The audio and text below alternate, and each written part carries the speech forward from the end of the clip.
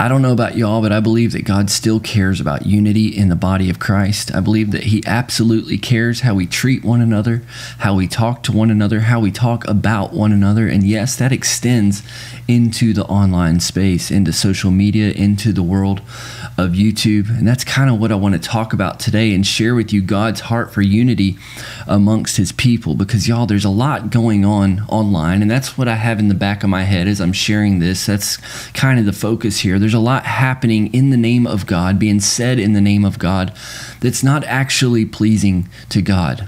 You know, there's many out there that are actually sowing discord amongst brothers, and they themselves are deceived, thinking that they're doing some service for the Lord or for Christianity, but it's actually driving people further apart and farther away.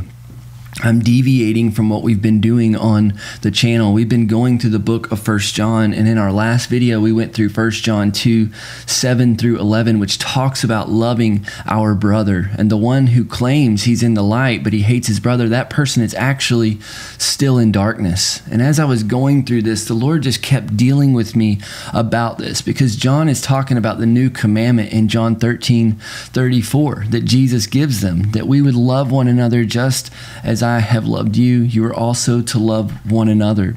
By this, all people will know that you are my disciples, if you have love for one another. And we went through that. If you didn't see that video, I'll link it below in the description. But guys, the Lord has just continued to deal with me about this and his desire for unity in the body. I'm not going to lie, I got sucked into some content online that presented itself as Christian, but as I continued to consume it, I noticed that the fruits that were welling up in me, the fruits in my life were rotten. They were not good, and I had to stop consuming certain pieces of content because of that. The Lord started to deal with me about that. So at the end of this video, I'm going to give you 8 rotten fruits that you can be aware of, that you can look out for and say, hey, is this content producing this in my heart and in my life? And maybe it's something that we need to put down and consider turning away from. But I want to go back first, starting in John 13:35, and remind you, by this all people will know that you are my disciples, if you have love for one another. Remember, he did not say if you have all prophetic powers, if you operate in the gifts of the Spirit, if you can cast out demons and heal people, or even if you have perfect knowledge of the Greek and the Hebrew, you fully understand the scriptures, you fully understand Bible prophecy, and say you have the whole thing memorized. It doesn't matter. That's not how the whole world will know us. The whole world will know that we belong to him if we have love for one another. Now, all those things are good, but that's not what he said right here. He says, if we have love for one another. So let's look at some other scriptures here that show us God's heart for unity. Psalm 33, David writes a song. He says, behold, how good and pleasant it is when brothers dwell in unity. It's like precious oil on the head, running down on the beard of Aaron, running down the collar of his robes. Now, what is David referencing here? He's actually referencing Exodus chapter 30. I'm not going to go through all of this, but you can go through this and look. But he's talking about this anointing oil and incense here, where God gives them this concoction to put together, this mixture of oil that they're used to anoint things. It's a blessing. It's an anointing, and it's specific and it's special. This is a holy anointing oil that should not be recreated, okay? And David compares this special, precious oil, this unique oil, this blessing, this anointing of God to brothers who dwell in unity. Wow, that is special. And we need to pay attention to things like this. He also gives us another picture. He says, it is like the dew of Hermon, which falls on the mountains of Zion. Now, I had to look this up. I don't know what Hermon is, but it's Mount Hermon. And apparently the dew would fall in this place in a really unique way. And it would make it very green and luscious. And it's this mountain sitting in the middle of the desert. So you had this green mountain with all this brown desert around it. So it stuck out like a sore thumb. So David has given us this image here, saying that when brothers dwell in unity, it sticks out like a sore thumb. It's unique. It's precious. It's blessed of the Lord. It's anointing. For there in that place, the Lord has commanded the blessing, life forevermore. There's so many people who want the blessing, who are trying to operate in blessing, but they're putting their brother and sister in Christ down. It's a dog eat dog, trying to put other people down to elevate themselves. That's not the way of the Lord. That's not the heart of the Father. Look what Jesus prays in John chapter 17. This is the high priestly prayer.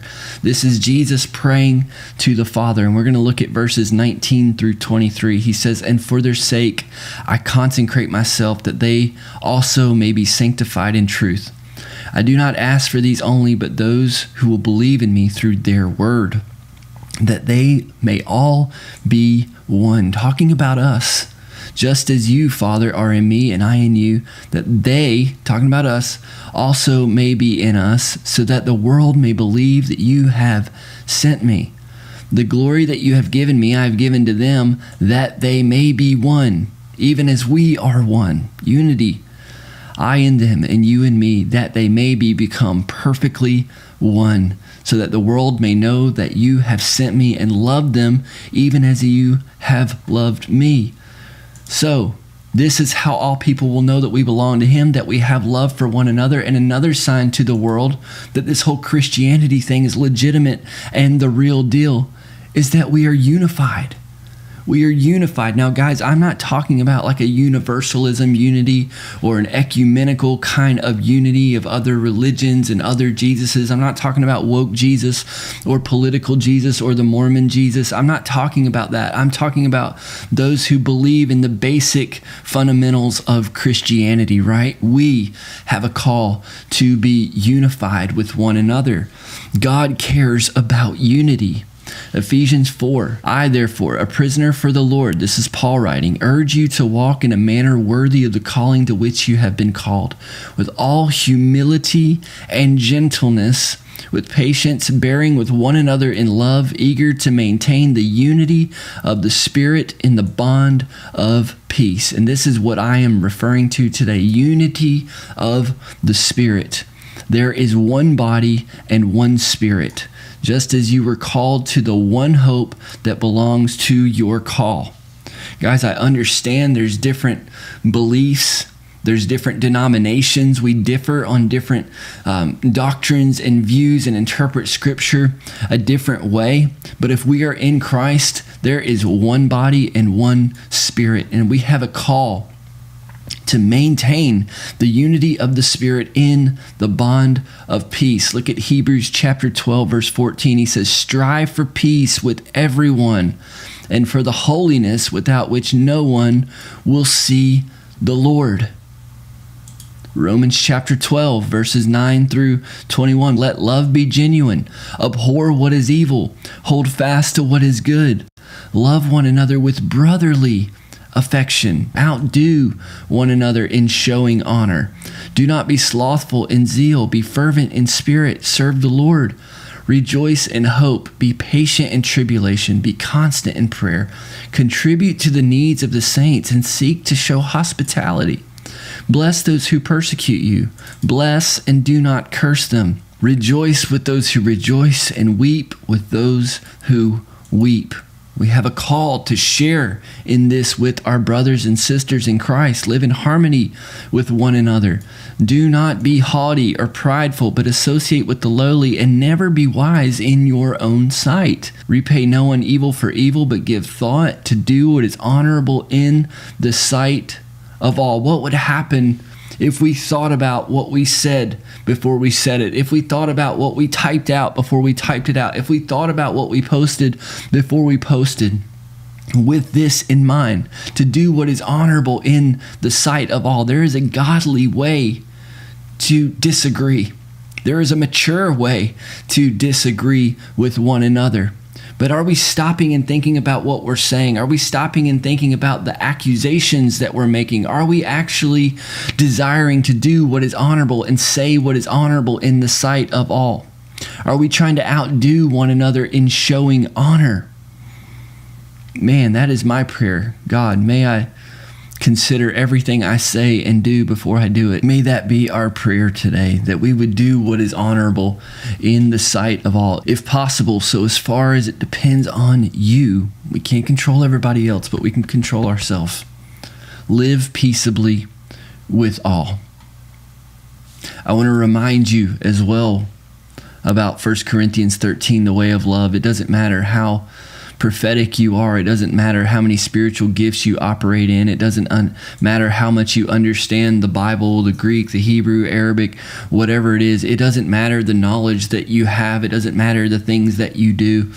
If you do not have love, it is nothing. It doesn't matter how charitable we are. It doesn't matter even if we are martyrs. We give up ourselves fully, even unto death, but we have not love. We have nothing.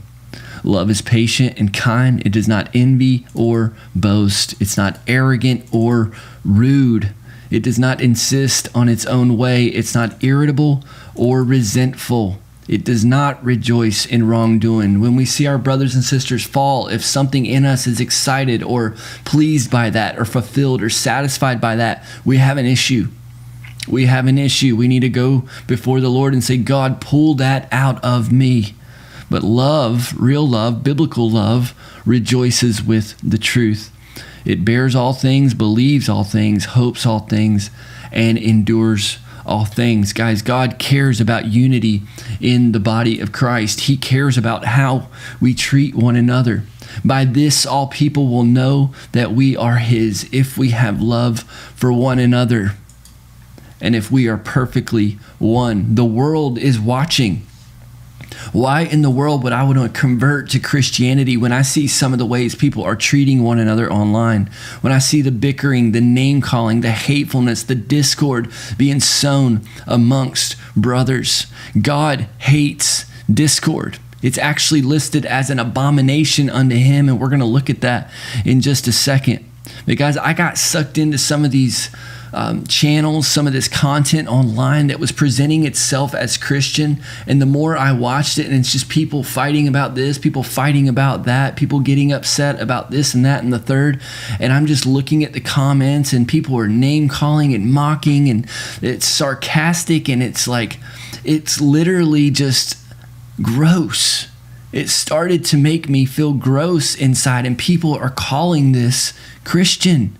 And the world sees this, and they're like, why in the world would I want to be a part of that?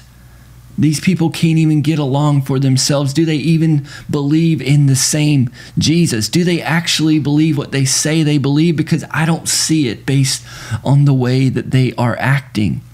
Guys, I'm going to tell you this. Division is entertaining. And it's become a form of entertainment online. When people are divided, when people argue, when people come at one another, and there's a godly way to handle some of this stuff, guys. I'm not saying that we should just be quiet and stick our head in the sand and ignore bad doctrine, false teaching. I'm not talking about that today.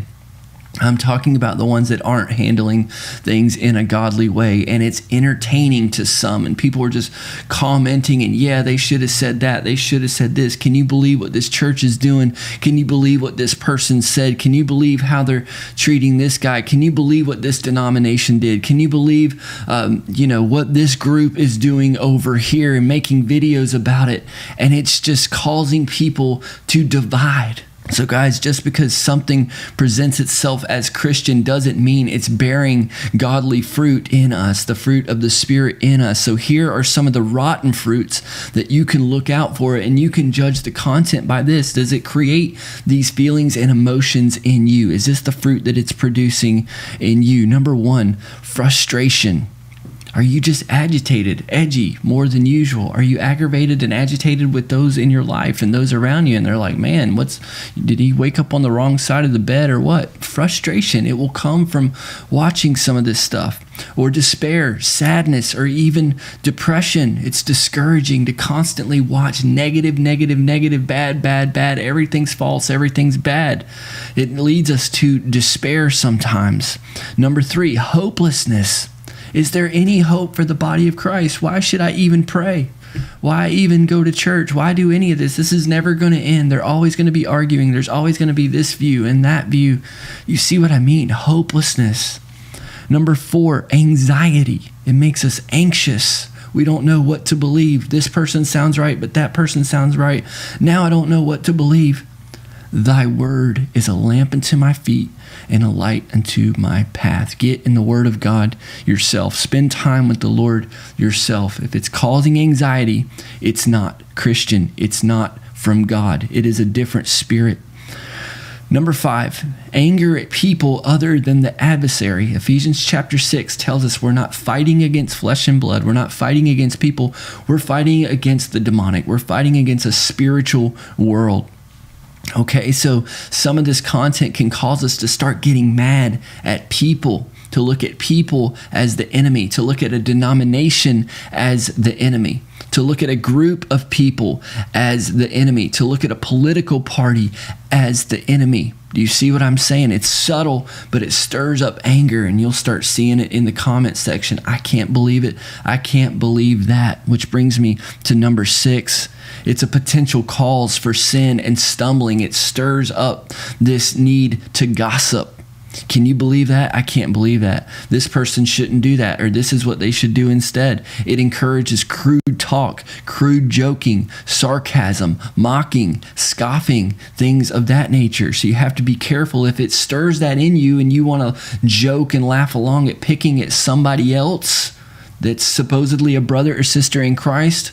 Avoid it. That's not from the Lord. Number 7, division. It stirs up division in the body of Christ. Proverbs chapter 6 says there are 6 things the Lord hates, 7 that are an abomination unto him. Haughty eyes, a lying tongue, hands that shed innocent blood, a heart that devises wicked plans, feet that make haste to run to evil, a false witness who breathes out lies, and one who sows discord among brothers.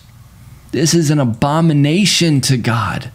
That is serious. Do you know what discord means? Causing division amongst one another, causing people to argue, causing people to bicker, causing people to fight.